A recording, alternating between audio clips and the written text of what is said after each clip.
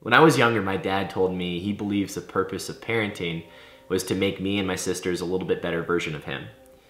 And I think about the time when I was born. There was a lot of fear and doubt and frustration. I was born without my arms and legs. And I don't have any kids of my own, but I do have some pretty amazing parents that had an attitude that they weren't going to allow that to go and control and dictate and affect my life in any major negative way. Doctors told them a lot of things. I might be dependent on their help living at home the rest of my life, maybe dependent on prosthetics or other devices, that it would be very expensive. They really didn't have an education. They didn't have a whole lot of money. There was, I'm sure, a lot of hard times early on. But they made that decision early on that they weren't going to just to allow me to live a different life, that they're going to go and treat me as normal. I have a baby niece now. She's 8 months old, and her name's Kinley. I see Kinley reaching out to go and try to grab the spoon when she's being fed. When I'm watching her do that, I thought about the first couple times that I would go and reach out to try to go and grab the spoon, and then how hard that must have been for them to see me fail a whole lot. Learning how to pick up a spoon, holding it just between the ends of my elbows, like the way that I hold a spoon now. I'm sure it must have been hard. It was their natural instinct to want to come in and try to help me out at first, but I had to go through those failures to learn how to do it. And some things came natural, some things didn't. But now in my life, I really don't have that many adaptations for things because of what they taught me early on. Learned how to eat with normal spoon and fork, just holding the silverware between the ends of my arms and swinging it around to go and scoop the food up. Learned how to shave kind of the same way, holding the shaver with the ends of my arms, writing with a normal pen, pencil, holding it between the ends of my arms. Type about 50 words a minute on a normal keyboard. Now live in a 3-story townhouse on my own. My bedroom's on the top floor. I've got a stool to go and get up to the bathroom sink.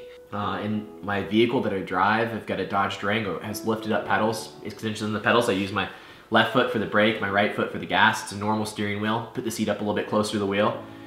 And it's become my favorite hobby to thoroughly freak people out in the Starbucks drive-thru. Passing my credit card real quick to go and pay for the coffee and see people like kind of freak out. Like, whoa! Throw coffee all over the place. But to me, they encouraged me to not focus on the disability. And I think a lot of times we get caught up in looking at the wrong things. And as adults, for me with my niece, maybe for you and your kids or your grandkids, I mean, they will watch you to see what you're focusing on. And I think if they'd helped me with everything, I wouldn't have been able to learn how to do things on my own. I had to go through and learn how to fail a lot at first. The very first time I got myself dressed, I was 16 years old. It was my summer going into, summer break going into my junior year of high school. I was sitting at home in my sweatpants, and my best friend Joey calls me up and he says that him and his mom wanted to come and pick me up and take me out to a movie in like an hour.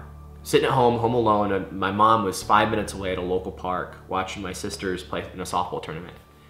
And I told her, I said, there's absolutely no way I'm asking my best friend or my best friend's mom to get me dressed. She said, let me call you back in a couple minutes. 5 minutes later, she called back and she said, I'm sorry, I can't leave. You're gonna have to find a way to do this on your own.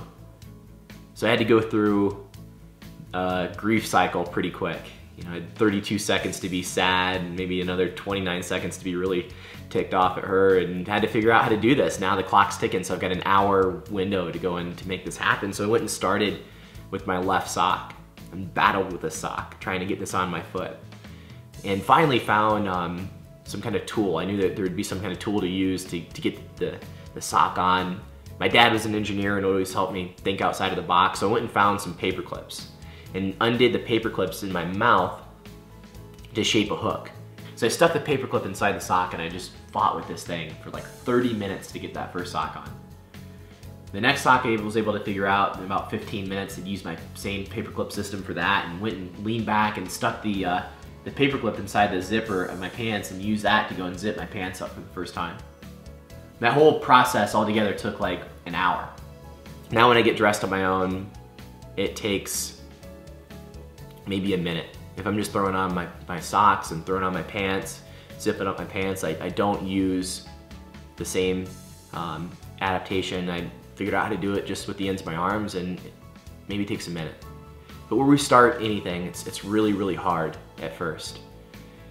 But I think in order for our next generation to be a better version of ourselves, then we do have to learn how to fail.